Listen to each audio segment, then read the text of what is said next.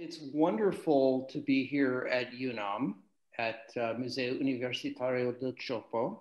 Mauricio has provided a marvelous catalytic spark for our conversation for this extraordinary series. He said in an email priming the pump for our discussion that he had been thinking about Theodore Adorno's famous and controversial assertion to write poetry after Auschwitz is barbaric.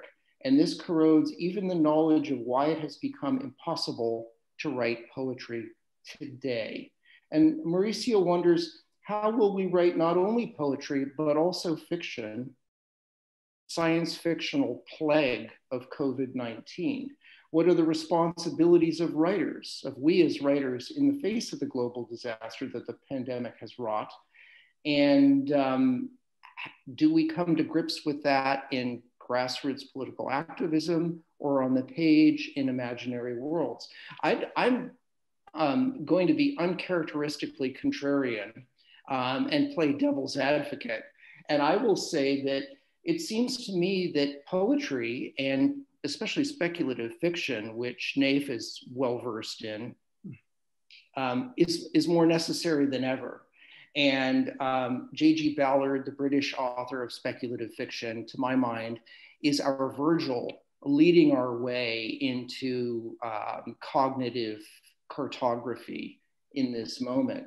He said in his introduction to the 1974 French edition of Crash, "We live in a world ruled by fictions of every kind, mass merchandising, advertising, politics conducted as a branch of advertising, the instant translation of science and technology into popular imagery, the increasing blurring and intermingling of identities within the realm of consumer goods, which we certainly see on social media and in conspiracy theories like QAnon, the prompting of any free or original imaginative response to experience by the television screen. We live inside an enormous novel. For the writer in particular, it is less and less necessary for him to invent the fictional content of his novel. The fiction is already there. The writer's task is to invent the reality. To both of you as novelists, do you say amen to that sermon, or are you utterly unpersuaded by Ballard's perspective? Do we in fact live in a surrealist novel? Is the world more science fictional by the minute? And is it our job as writers to conjure a sane alternative? Or does the surreality, the novelistic, the fabulistic, the magical realist nature of everyday reality dispossess us of our basic imaginative tools and leave us completely bewildered as creative intellects? Either one of you dive in. Well, I tend to agree with J.G. Ballard. And as soon as you gave us, as you remind us of that quote on the prologue or introduction of his great novel Crash, I went to reread that introduction. And yes, I think I agree with another colleague of us, another writer, who said some years ago that Ballard started as a kind of futuristic, as a kind of a prophet, and then turned into the best chronicle of our present. And I agree with that assertion by this Argentinian author. And yes, I think that we're now facing so much fiction in our everyday lives. I mean, the COVID-19 pandemic is all science fiction. It's like a science fiction novel from not very good writer, I must say, because it's, you know, it's absurd, it's full of gaps, it's full of holes, it lacks continuity, it lacks human depth somehow. And we as writers have to reinvent, not only invent, but reinvent our reality. At the start of this bad, clumsy science fiction novel that we're living in, March 2020, I started to think, what was I going to do as a writer, facing the global cataclysmic landscape that we were facing, that we are facing, that we are still facing. So what I did to answer my own question was to do the best thing, or at least one of the best things that I do, is to write, to start writing. What I wrote, the first of 3 or 4 books that I wrote during 2020, was a short novel that I haven't intended to write in any stage of my life, and that suddenly came to me like a bolt on lightning from the inspirational sky, if you can say that. And it is a novel that doesn't have to do, a short novel or novel, that doesn't have to do exactly with COVID-19, because I think that we have to, you know, let the present coalesce and make a sediment in ourselves before starting writing about our present. I always think that the novels that address the immediate present tend to be bad novels, because, you know, reality needs to be sedimented in the author. So what I wrote was a novel that had to do with, obviously, death, and the death landscape that I am, with all the rest of the world, was living and experimenting day after day, hour after hour. And that was at least my first step to face the new reality, or the new normality. I will call it the new abnormality that we're going to face from here to eternity, because COVID-19 has turned the history of mankind into two, has like slashed the history of humankind in 2 hemispheres. That was before COVID and after COVID, like BC and AC. And what was, for our listeners, what was the title of the novel?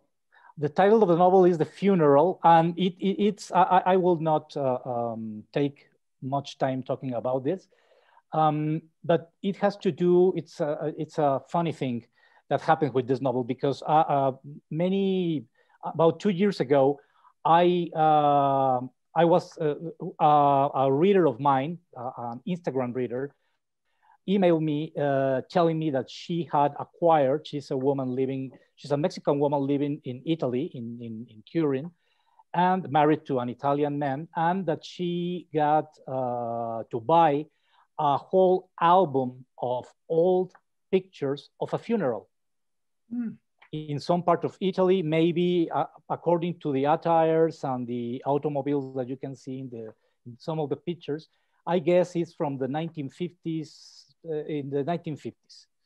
So I was like, yes, I'm interested in getting this album, this photo album, and doing something with it. But as I said before, the work of the writer needs to be sedimented. The present of the writer needs to be sedimented.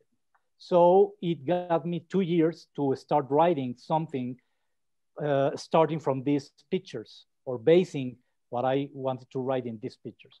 And it was an incredible, really fulfilling experience, one of the most satisfying, I must say, in my writing career, because I got into, well, what us fiction writers do, got into another people's story, but these people actually existed. Mm-hmm. Some were in Italy, some were during the 1950s. So I got the opportunity to reinvent the life and death of some of these characters that appeared in, I selected, it was a photo album comprised of maybe 50 pictures. I selected like maybe 25, 30, and I decided to tell the story behind each one of the pictures. So that's The Funeral. It sounds like the photo album in question was T.S. Eliot's objective correlative to your inner emotional life. You found a symbol, an out world that was almost allegorical or a surrealist metaphor for the COVID pandemic. Absolutely, because actually what it's quite darkly ironic, many were mostly banned around the world.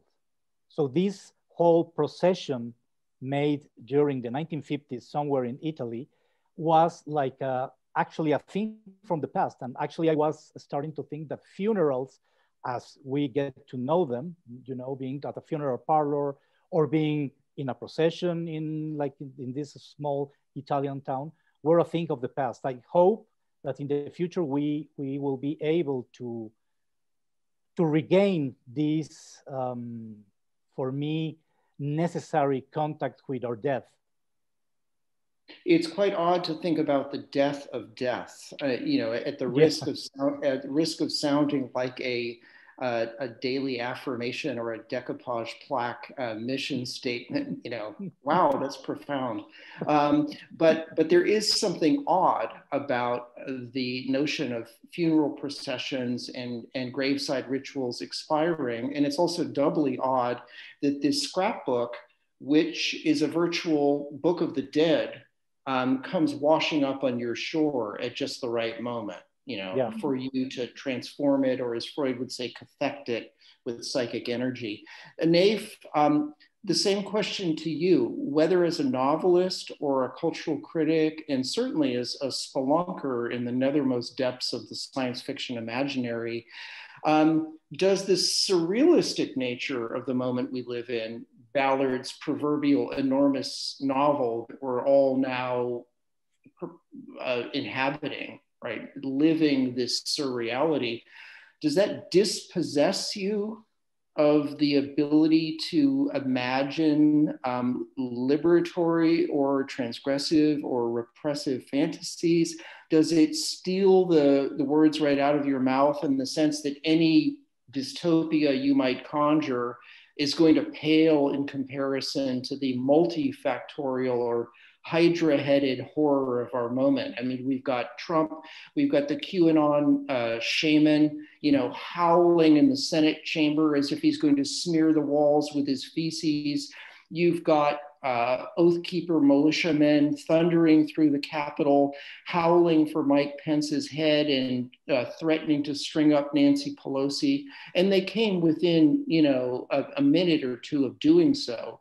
It's not pretty to imagine what would have happened if these white supremacists had gotten their hands on Alexandria Ocasio-Cortez or Mondaire Jones or any black or brown member of our Congress. So, and then you've got the air is thick with conspiracy theory. You've got a pandemic straight out of the Andromeda strain, you know, or Day of the Triffids, or, you know, pick your dystopian viral horror. You know, Richard Preston's The Hot Zone is written like a science fiction novel. So you can invert these things, sci-fi that reads as sober scientific prognostication or science fiction or scientific speculation that reads as SF. So for you, is this the moment you were born to inhabit, or are you experiencing a kind of a peculiar epistemological vertigo because reality is more fictional than the fiction you write? Wow. Wow. Very, very loaded, incredibly loaded. Anyway, just first, thank you, Pacho, for having us here. This is such a privilege. This is always such an amazing thing to be back in my university, my alma mater. And just saying this also because I need more time to digest every single word that you said, Mark, which is so complicated to express for me. Because as you say, yes, for me, first of all, the reading Ballard for me was transformative, was the most influential thing that happened in my literary life. I mean, he made me a writer. He's the one who really gave me the need to say things, and Still Crash for me is probably my favorite book. And living through this moment is exactly as you say. It's on one side intoxicating and fantastic, terrorizing. I mean, just taken from the point of view of the writer, of somebody who has to do something with your reality and turn it into literature, express something of value out of all this human experience and human misery. It's a terrifying feeling for me. And I think we had a conversation a while ago when I was telling you that I have been writing this book of short stories about the apocalypse, about different kind of apocalypses. So these are a number of short stories telling different ways in which something is going to end. I mean, so I have the end of the water, the end of sex, the end of love, the end of relationships, the end of gender. So I was having fun with this, and I worked with this for a long, long time. I believe it's maybe between the first one and the last one, probably there are 7 years, the 7 years apart. And then suddenly this happens. So on one hand, you don't even know if this is the merchandise opportunity of your life, or this is the end of your career. What is it? I don't know. And I feel like that because for me, the pandemic has been on one hand, a free fall, this free fall into a dystopia. And on the other side, this slow grinding of the machinery into this way of stopping. And I really like that Mauricio was saying this is a real pandemic. This is a real science fiction that somebody a really bad writer concocted for us, a really bad evil demiurge was thinking. And I think that you're right, but also I will say, well, but wait, maybe this guy is like a Stephen King, and we're just in page 300 of a 975 pages book. So who knows what the hell is coming? So I don't know if this sensation that we have been living, like Mark said, is not only the pandemic, it's everything that's going with it. I mean, the colossal political crisis, the whole process of the electoral process with a character as Trump, turning everything into this buffonesque, I don't know, like grotesque field of everything saturated, every emotion, every thought. There's nothing that happens in isolation. We don't have time to think of anything. The obscene in every sense has invaded the scene, right? Everything that was supposed to be kept outside for many reasons, it's now inside, and it's colonializing our minds. For me, one of the most important phrases was when Ballard talked about the real horror as this suburb of the spirit, right? This place where nothing happens, when forever you're gonna be in this stagnation of the intellect. And what happened was as the kind of the opposite. We are not in the suburb of the spirit, we are in the slums of the spirit, where everything is happening on top of us, and we don't have anywhere to to go run, because if we go to even to the bathroom, the grandmother and the sister and the cousins are already there. We don't have anywhere to go. We have been taken. Everything has been taken over. And another little thing that I would like to add is, Mauricio, for you and I also, we talk about the COVID thing as this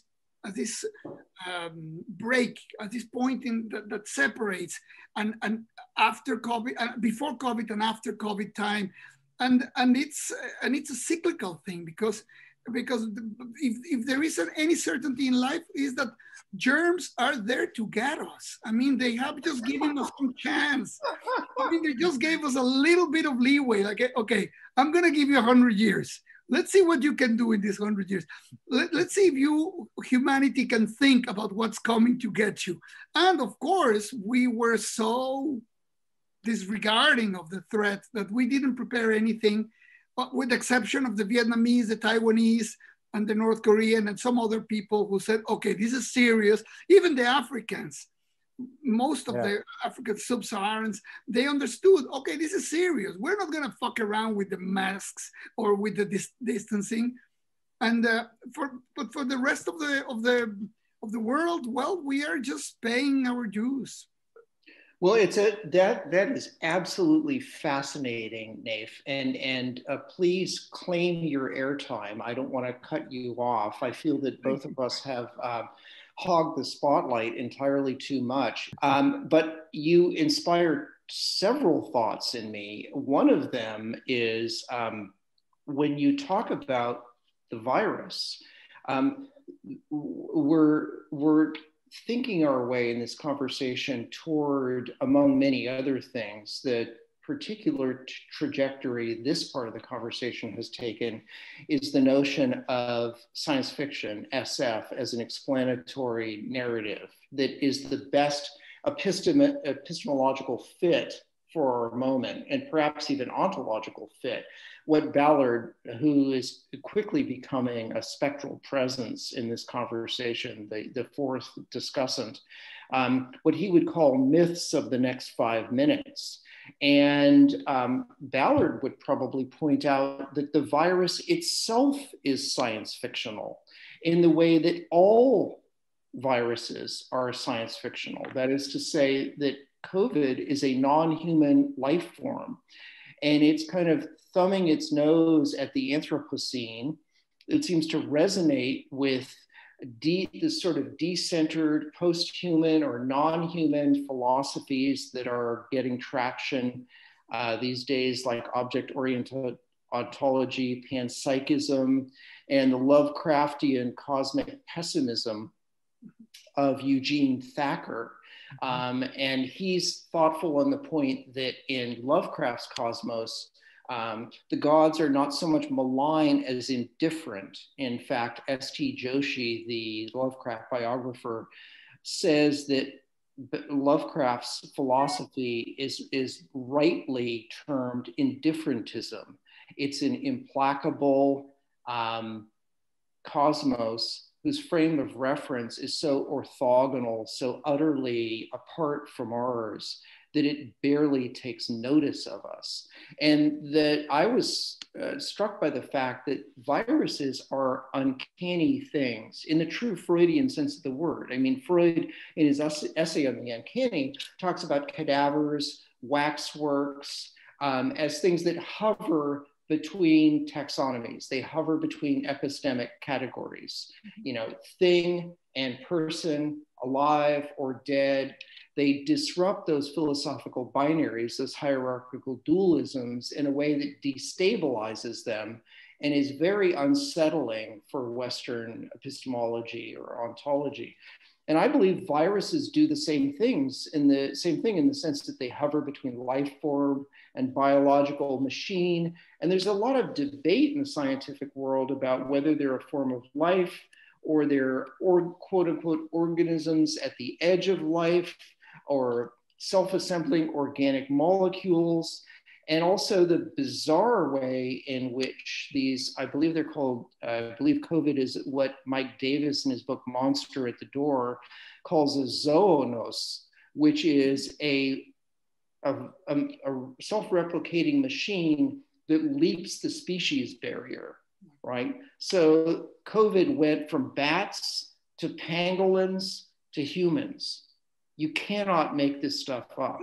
I mean, this is, you know, far better than the best John Wyndham disaster novel, you know. So does either of you have any thoughts on the virus itself as always already science fictional? I was thinking that, well, as Naeif just said, actually viruses have been living with us in this planet way before us humans started walking this scorched earth. And they were before us. They were here before us. So it's like they are saying now, you know, you guys move over because we were here before you. We were going to be after you. We were going to outlive you. So this is just another small taste of our power and of our presence in this planet. And then I started thinking about that many viruses. The funny thing about, for example, technology is how we started talking about viruses relating to technology, right? We're afraid, we're installing antiviruses in our computers, afraid that those viruses can, you know, endanger our information or work in the computer. So we have been living, but we haven't acknowledged that fully, I think, with viruses for the whole of our lives, since we are born. Right. Then we started thinking that technology could grant us like some kind of power over many things. And that's not true. That's not true because also in technology, we're exposed to viruses and strange pandemics, strange invisible pandemics that are lurking in the World Wide Web. Right. So let me just give an example of my interest in pandemics. About 8 years ago, my God, 8 years ago, yeah, I wrote a novel that was part of a more of a bigger narrative project that I started writing on Twitter. And the title was? The title was the Man in Tweed. It's the project that I started writing on Twitter. The narrative project that I'm talking about was called the Man in Tweed. And in any case, the novel or the narrative project is divided in 4 parts. I haven't written yet the 4th and last part, but the 3rd part is what I'm going to talk about, because that 3rd part is about a pandemic of beauty in what I like to call a simultaneous Venice, because it's not the Venice that we know, or it is, but also is the Venice of the Middle Ages, of the Renaissance, and maybe a futuristic Venice. So it's a Venice that where many times many times conflate or get together in that Venice. And I started thinking, well, we always think of pandemics of being relate pandemics or link them with ugliness, with putrefaction, with death, of course, etc. And then I started asking myself, well, what will become of us humans if a pandemic gave us beauty instead of ugliness? Mm-hmm. So I started thinking about this pandemic that starts as a kind of Stendhal's syndrome that becomes physical or physiological, and starts with a woman watching a work of art in one of Venice's many museums, and she gets infected with beauty.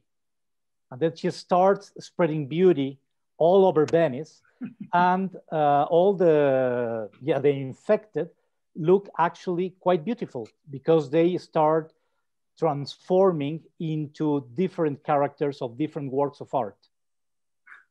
So all Venice is like plagued with this beauty pandemic, but also plagued with beautiful dead bodies.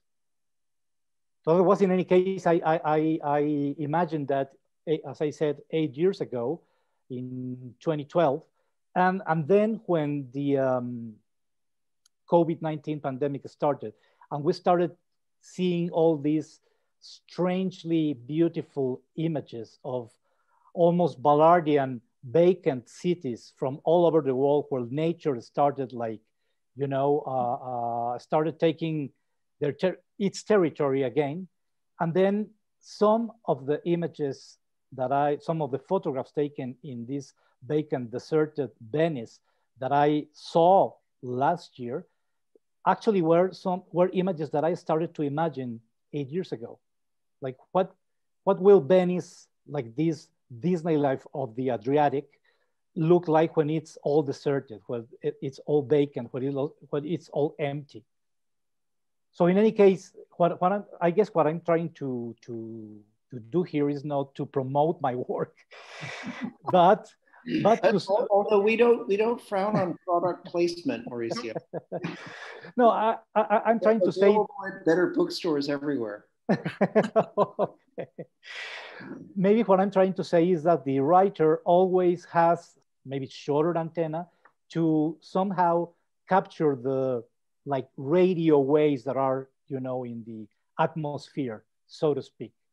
And the thing is, well, for me it was uncanny, just as you were saying a few minutes ago about the uncanniness of our world, how the familiar is turning into something absolutely sinister and macabre. And that was for me writing this novel about the pandemic of beauty, of turning a city that I really love, that I have been there, and turned it into something sinister, but also something beautifully sinister or macabrely beautiful, as you will say, as you can see it. That is absolutely enthralling. That's deep and rich and stirs up so much sediment in the riverbed of my mind. There are 1,000 things I could say, but I want dear Naeif to have his time at the microphone.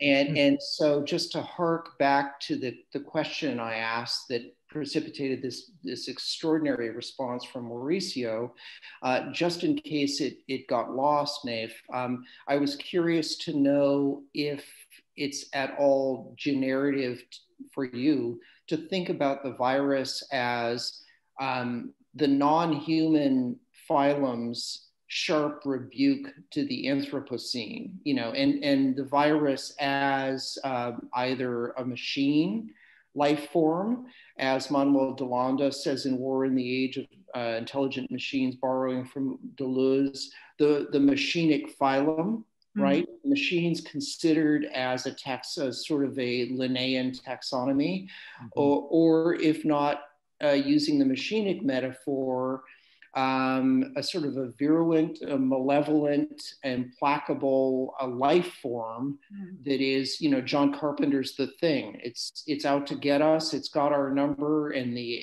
age of man, in the sense of anthropos, humankind, is well and truly over. And this thing, this black ooze, this creature whose only desire is to replicate and colonize hosts so that it can make more of itself, like Agent Smith in the Burly Brawl in the Matrix, Reloaded.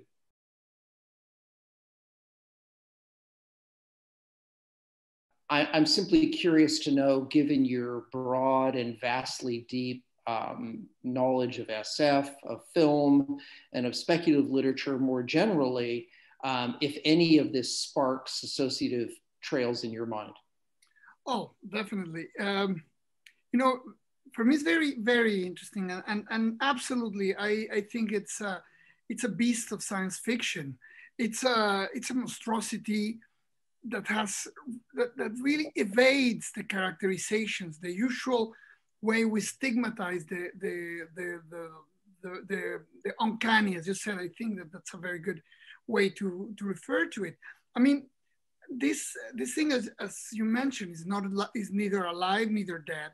It's so small that it's not even a bacteria. It can ride into a bacteria, into very high organisms. It can go into anything and transform whatever it touches. I mean, it's a perfect metaphoric monster. You know, if we think that the basic idea of horror is the destruction of the body, or the decomposition of the body, or the transformation of the body, well, this is the perfect machine to do so.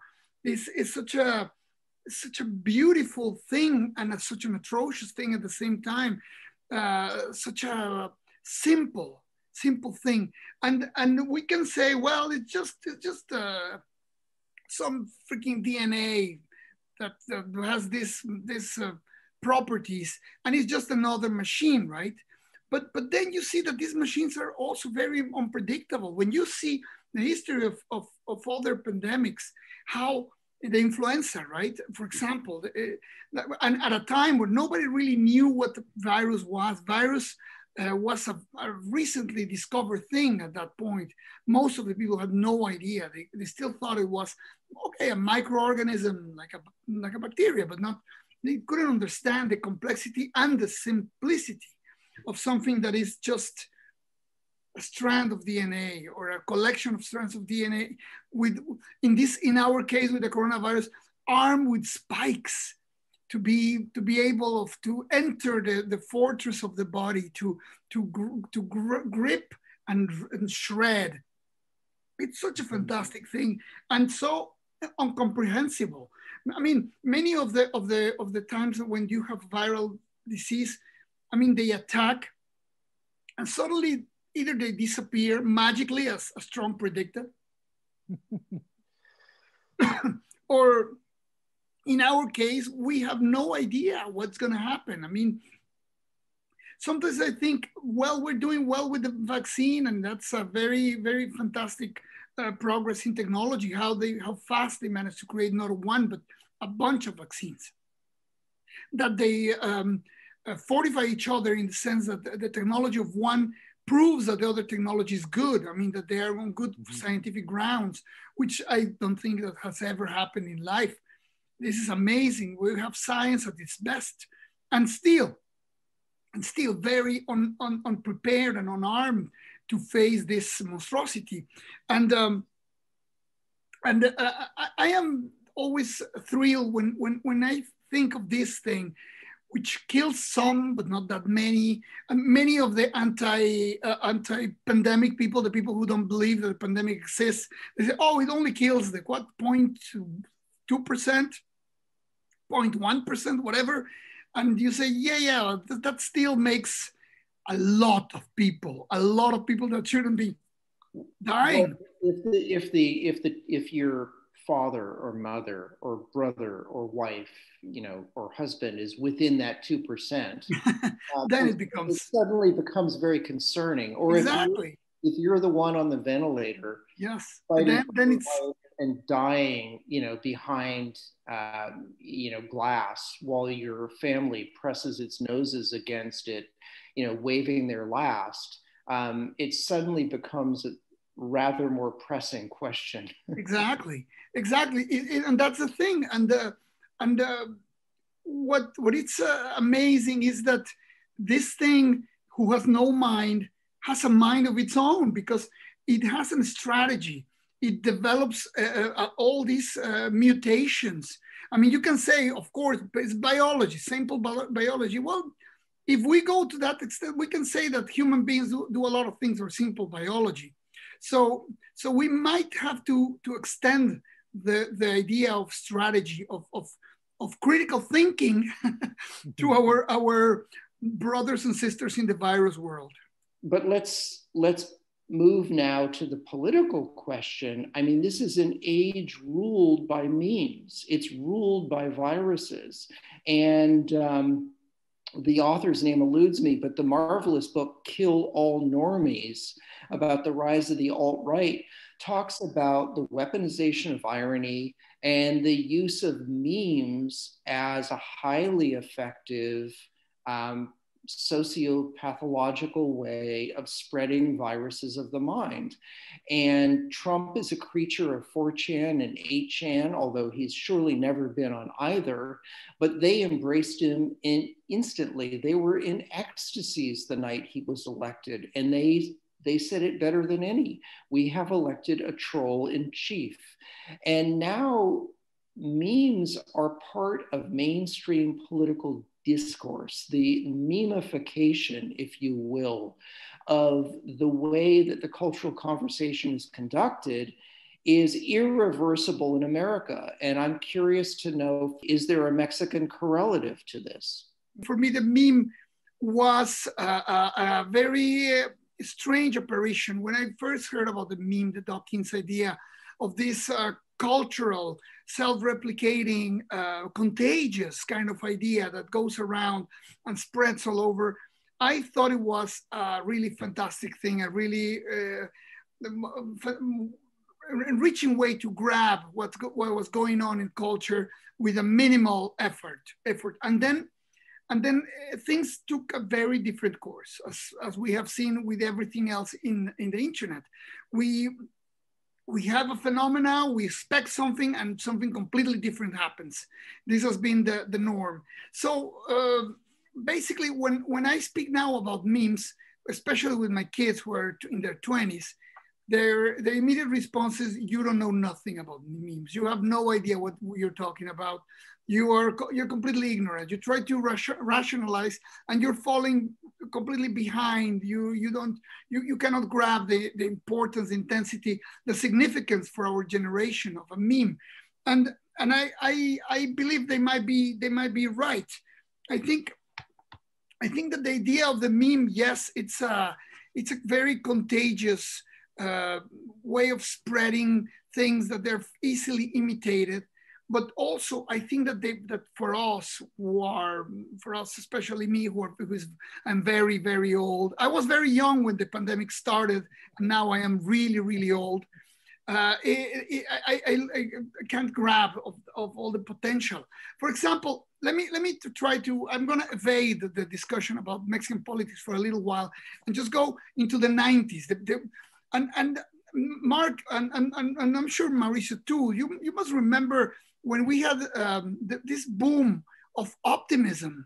I mean, and it was very present in the publications that we despise, but we follow religiously, like Wired. Wired magazine. And also Model 2000 in its own way was very cybertopian, very Rebecca Sunnybrook form, very Pollyanna-ish. Yeah, I remember very, very vividly, and I still have it. Too bad I didn't get it out of my collection. There was this issue of Wired saying, everything is gonna be so great, so deal with it. That was the basic idea. We are gonna be so fucking rich and so fucking happy. You have no idea how great this is gonna be. This was completely Trumpian before Trump. Yeah, the winning will never end. It will never end because you can't stand it. Because we just stroke this mind, this vein of a mind that it keeps on giving without us giving anything, because that was the model of the cyber culture, right? You don't have to pay for anything anymore. People are gonna provide all the culture you need for nothing. And that started generating all these memes and all these elements that became part of our culture that now we assume are real. And then by the 2001, I will say, everything started going downhill. And now we are living into this other side of the catastrophe, right? Now everything is so negative. I mean, we have really to be very brave to stand up to get up out of the bed every morning, because everything is messed up. Yeah. We destroyed everything. I mean, the pandemic, if we see it clearly, the pandemic is nothing compared with what's coming with global warming in a very near future. This is just giving us an idea of, you want to be confined. Well, you're going to have to be confined, because there's not going to be any way that you're going to be outside, because first of all, there's going to be nothing outside other than, I don't know, zombies eating brains. or I don't know, predators or whatever, and nothing to buy, nothing to do. Now that we have been forced into this confinement, it's very interesting to see, and to see how the media, the social media has been cutting with it. I mean, in one way, it's been saving us from craziness. I mean, we've been already in since March, so we have been dealing with these atrocities because we have these screens, because we have something to entertain us, to make us think that, yeah, this is a funny element, this is a cultural element, but the reality is that it's very, very worrisome. I at one point, I remember we were talking, Mauricio and I, about these things, and that's when I said, nothing's gonna be the same, ever. It was a very traumatic moment. So part of this never is going to be the same is this simplification that I was making fun at the beginning of when I was speaking. Everything is going to be simplified, divided until getting to the minimum denominator. And the meme is that. The meme is that thing that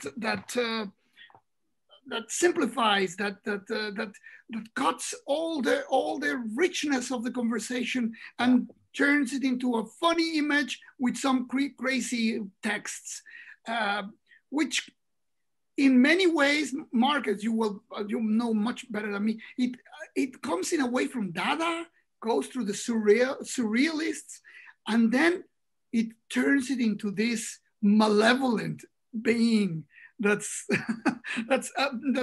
taking over our culture. And just to finish very quickly, to go back to your question about this, where are the QAnons in Mexico and everywhere else? I think they are there. They're growing. They're simmering. They are growing tentacles everywhere. For me, since I heard the first time about the QAnon a while ago, I was fascinated. Another thing, I speak to this about with my daughter, who is in her 20s, and for her, this is like the most boring and unproductive way of thinking. She's like, why do you even devote your time to this? Because they are so easily grasped. Everything that they say is in bold, huge Trumpian letters. There is no mystery, there's no magic, there is no enchantment. Even, Mark, remember when we used to have these fanzines, and we will go to St. Mark's, or in Paris, we will go to the Quartier Latin to get these underground magazines that they divulge all this crazy stuff about sects and cults and all the underworld, right? There was this underworld which was terrifying, fascinating, and everything. And now nothing of that sort exists. We have the QAnon, which you can dissect in 15 minutes in a couple of websites, and that's about it. The magic of their cult is so superficial, so boring, but at the same time, is very threatening and very real, and spreads. I mean, I was seeing these manifestations, these demonstrations, of QAnon people in Austria, in Vienna. And you say, how did they got into this thing of believing Trump is some kind of deity, godlike figure that's going to protect us from the pedophiles and the cannibals from Hollywood? And it's a very interesting way of seeding to the less interesting, to the less educated, to the more ignorant, and there is there's no vaccine for that.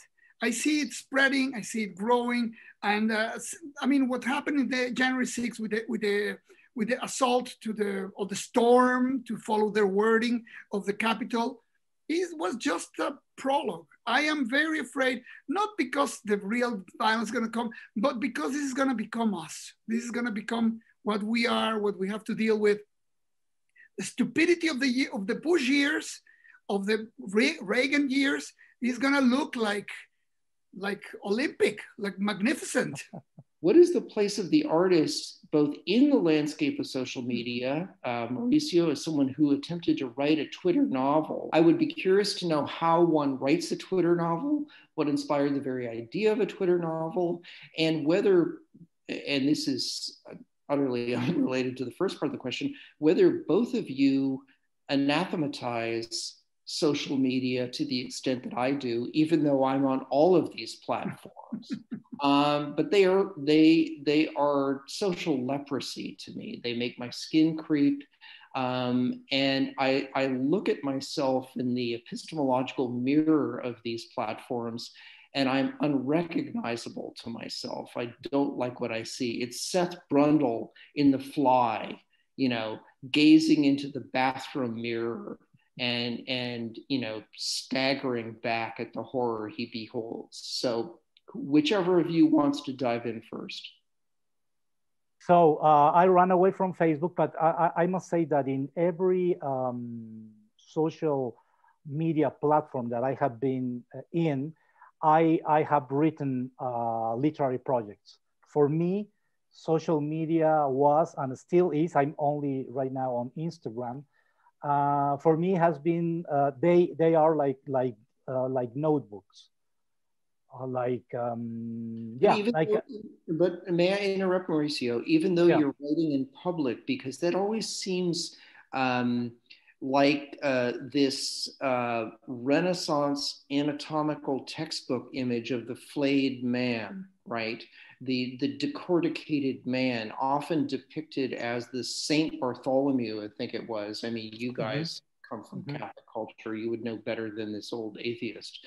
But the saint who was flayed alive and is often depicted in 15th century woodcuts, jauntily throwing his skin over his shoulder, as I always like to think, as Frank Sinatra with his raincoat on the cover of Songs for Swinging Young Lovers. But the point is that if you're writing in public, isn't that like someone sitting down at a typewriter in the middle of a sports arena filled with football fans? I mean, how can you do it? Well, because for me, it sounds, I know, contradictory what I'm going to say, but for me, I have found an enormous freedom and liberty on social media until now for writing my literary projects. Because as I said, I know that there are public, you know, as I said, like a public arena for exposing your work. But in any case, for me, I mean, I really, truly don't give a shit about what people think about what I write on or don't write on social media. For me, it's an experiment, has been an experiment of, like opening, so to speak, my studio, my writing laboratory to the public. How do you keep the story in your head if you're writing tweet by tweet? I mean, I noticed, I couldn't help but notice in your biography, you said that you were working on, forgive my abysmal Spanish pronunciation, El Hombre de Tweed, for something like 5 years. And it occurred to me, of course it was that, because you're writing 140 character installations. How did you hold all of that in your head? As I said, I left Facebook and then got on this black hole they call Twitter. And I was there for about 9 whole years of my life. I spent 9 whole years of my life in this black hole. So for me at the start, it was very easy. As I said, I'm talking about paradoxes and contradictions, but for me, the one at the start, let us remember that it started as on Twitter, I mean, 140 character limit. Then it's doubled to 280 character, and I think that's the limit nowadays. Mm-hmm. So I found, as I said, I found an enormous freedom in constraints. I really like to think that these small 140 character cages of writing provided enormous creative freedom. At least that was for me. It's very Oulipo. It's very like the French that's it. Literature potentielle movement. that constrains itself by saying write a novel without using vowels, or write a novel in which every sentence begins with a, or whatever it may be. It's these arbitrary constraints that turn out to be what the cognitive philosopher Daniel Dennett calls inspiration pumps. Yeah. For me, it was as I said, very, very easy. And you asked how I managed to get in my head the whole idea, to not lose the thread or the narrative thread of the story. So as I said at the start of our conversation, the Man in Tweed narrative project comprises of 3 parts, right? Right now of 3 parts, I'm planning to write a 4th and last part, not on Twitter anymore, but the 3 first parts of this project, I wrote them on Twitter. And the first one, it was a whole Oulipo experiment, because I wrote that first part directly on real time on Twitter. So I started every day for a month, because that took a month of my life, of my writing life. And every day I started with an idea to continue the last part, the last chapter I wrote the day before. And then I started going with the flow of the story, almost like a surrealist thing. For me, automatic writing. Yeah, like automatic, but never, or trying not to lose the narrative thread of what I was writing. And then that was the first part that I wrote in a whole month on real time, from Monday to Sunday, never missing a day. It was like a discipline for me. And then when I realized that I had a novel, that I had a bigger project in my hands, then I started writing first on a Word document, and then started doing the cut and paste on Twitter, but never losing the idea of writing 140 character installments. That was the challenge for me, of writing like these small chapters of 140 characters. Wow. So for me, it was really fun. I know it sounds obsessive. It was. I am obsessive. It sounds neurotic also. I am a neurotic, so it was a neurotic project. And but it was also a lot of fun. I had a lot of fun writing this project. I will never do something like this again, because that was this project on Twitter. Now I ran away from I escaped from what I called shitter, not Twitter, because it has turned into a global shitter, and took refuge on Instagram. And there I'm writing another couple of literary projects that I hope that someday will be published, that spark the interest of some publisher in the maybe near future. So we have to wrap up now, and I want to return us to the very beginning. And we began with the Ballard phrase, we all live inside an enormous novel. And so let me quickly ask each of you very briefly, what novel or movie best resonates with our moment for you, provides the best explanatory narrative, which, whether it's a work of speculative fiction or a work of Gothic fiction or a film or a TV series, which myth of the next 5 minutes shines a light around the bend to whatever lies ahead, for good or ill, or is most closely mapped onto the topos of our moment? Is it a work from the past, like The Man in the High Castle by Philip K. Dick, a classic like 1984 by Orwell, The Road by Cormac McCarthy, a disaster novel like The Drowned World or The Drought by Ballard, Mao Tu or White Noise by DeLillo, maybe Kim Stanley Robinson's Cli-Fi, Lovecraft's Racist Gothic, the TV series The Walking Dead, or films like I'm Thinking of Ending Things, or the marvelous sort of Black Gothic of noir of Us. Just whatever for you maps most closely onto our moment. it's very hard to say. I think of The Drowned World by Ballard. I think of, oh boy, the one with the skyscraper of Ballard's High Rise. High Rise. I think about High Rise, about like those things that socially he portrays so well. I think about Running Wild, also by Ballard, the one about the suburb, well, not the suburb, the gated community, yeah, where they steal the children. I think that those give me a lot of elements that I can grab to understand the moment we're living. And also the movie Perfect Sense by David Mackenzie, 2011, which I think is a marvelous piece and a completely neglected masterpiece. I think it reflects all our anxieties about the pandemic and where it's really taking us.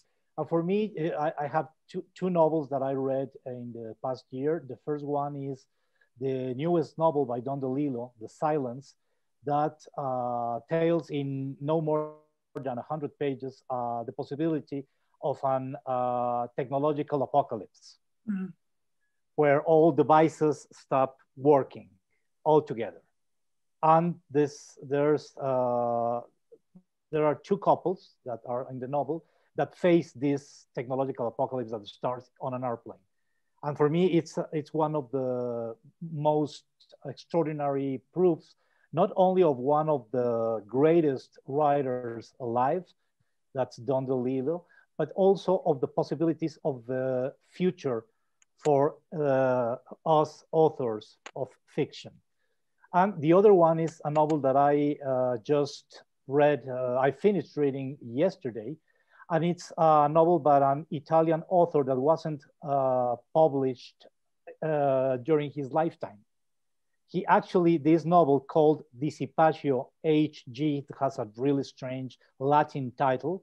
It's like Dissipations of All Humankind, of all human genre. Yeah. It's like Dissipatio Humanis Generis. And it was published posthumously in 1977, but it was the seventh novel by Guido Morselli, that's the name of the author. And after he sent this novel to a publisher in Italy, Mondadori, and it was rejected, he committed suicide. Because he faced the failure of a lifetime after sending 7 novels, this was the last one, to different publishers. They didn't get interested in publishing it. And afterwards, as sometimes happens in literary life, he,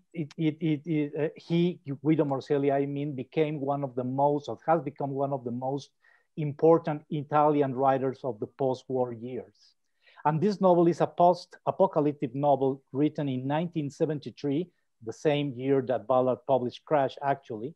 And it tells the story of only one last man standing.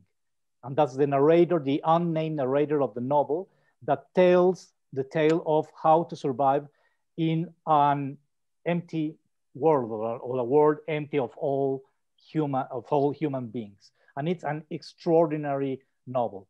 And I'm watching for the 4th time the first season of one of my favorite TV series, that's True Detective. That's the one set in Louisiana. And I agree, each time that I have seen this, that I have watched this series, I agree more and more with the Matthew McConaughey character, with his nihilism, with his absolute lack of faith in humankind, in human nature, and in everything. But at the end of this fantastic season, there's a small glimmer of hope after all this darkness that we have been facing through all the season. And I would like to finish this intervention by saying that, yes, I'm like the Matthew McConaughey character, not by my looks, obviously, but by the way of thinking about being very pessimistic about human nature right now. But for me, there's this small glimmer of hope at the end of the tunnel.